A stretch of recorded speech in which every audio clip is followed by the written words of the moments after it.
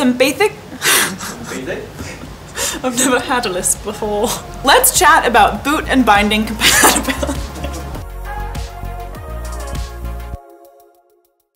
Hi, my name is Hannah. I'm a gearhead here at Backcountry, and I'm going to talk about ski bindings and what you need to know to get the right pair mounted on your skis.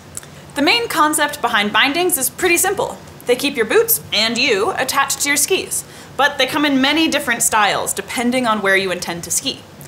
Some of the main sources of confusion when shopping for bindings include picking the wrong brake width, overestimating your din, choosing the correct sole standard, and knowing where to mount the bindings on your skis. So let's break it down.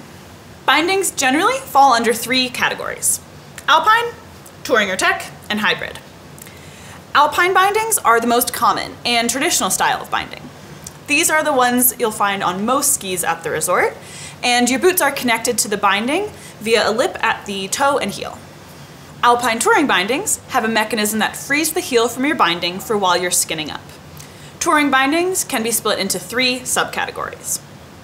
Tech bindings use pins to hold your boot in place and are usually only used for backcountry skiing. These are the lightest options out there and your best choice if you only plan on touring a lot this season or want a separate setup from your alpine kit. Hybrid AT bindings, like the Marker Duke PT or Salomon Shift, use pins in the toe for uphill travel and a traditional toe-heel mechanism for skiing down.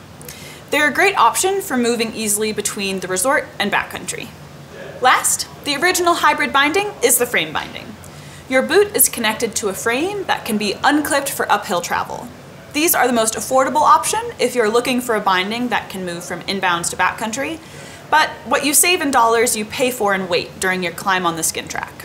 Let's chat about boot and binding compatibility. For your ski binding to safely release, your boot sole needs to be compatible with the binding.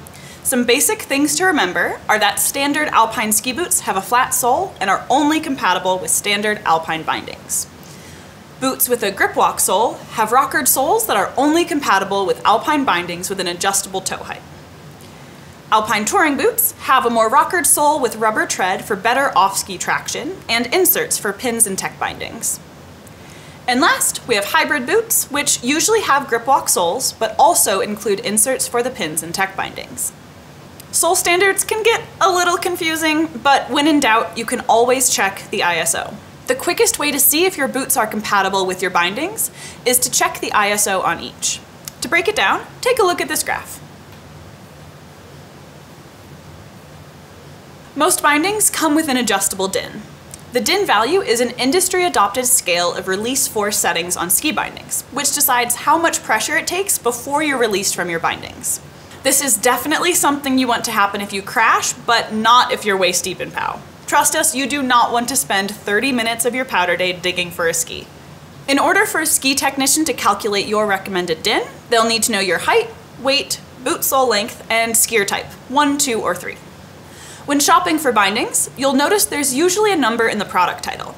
This refers to the highest din that binding can be set at, but it also affects the lower din limit as well. Bindings get heavier and more expensive as the din limit increases, so once you figure out your optimal din, pick a binding that lands you in the middle to high range of its din capabilities for the best results. Wondering where you should mount your bindings? Most ski manufacturers recommend the center of the side cut. Mounting your bindings a few centimeters forward or at true center balances the swing weight. This is beneficial for skiing switch, hitting rails, or hugging cliffs. Unless you intend on getting sendy or doing big mountain comps, it's probably best to stick with factory recommended settings. It's also important to compare brake width on the binding to the width of your ski underfoot. You want a brake width on your binding that's as close to but not less than the width of your ski. Too narrow and they won't engage when your skis come off. Too wide and you could catch a brake with an edge while skiing. Alright, let's wrap this up with a few key points. Know where you're skiing, alpine, backcountry, or a mix, and then choose your binding accordingly. If you already own ski boots, make sure the bindings are compatible, check that ISO, and remember to pick bindings suited to your din with brakes correctly sized for your skis. Thanks for listening. If you're still stumped on bindings, don't hesitate to connect with a gearhead. Until then, we'll catch you on the next run.